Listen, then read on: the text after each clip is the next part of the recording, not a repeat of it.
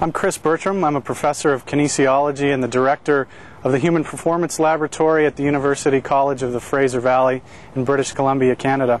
One of the things that we like to do is look at better ways to design learning environments, and one of the skills in particular that we're interested in are better ways to learn components of the golf swing. The types of issues that we study in our lab are the effectiveness of video feedback as a teaching tool, the effectiveness of verbal coaching as a teaching tool, all of the standard sort of practices that you see in the industry. And so when I saw the Explanar on TV, I haven't found a better training aid yet.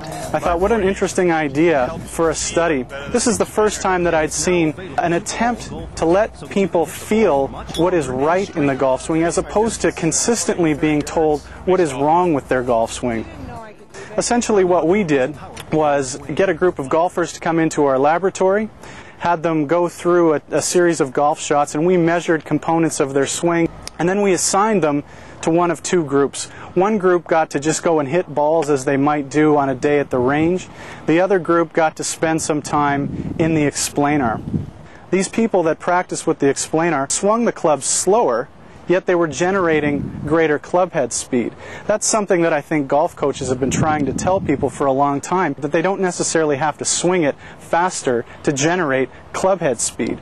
So they were getting greater distance in their shot, and they were able to maintain a more consistent swing.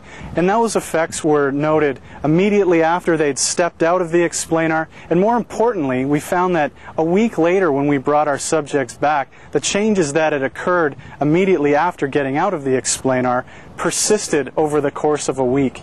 A really nice example of why kinesthetic feedback is useful. I actually heard from Explanar inventor Luther Blacklock himself. The way that you learn to ride a bicycle is by learning to feel balance. And I think the golf swing is a perfect analogy for that.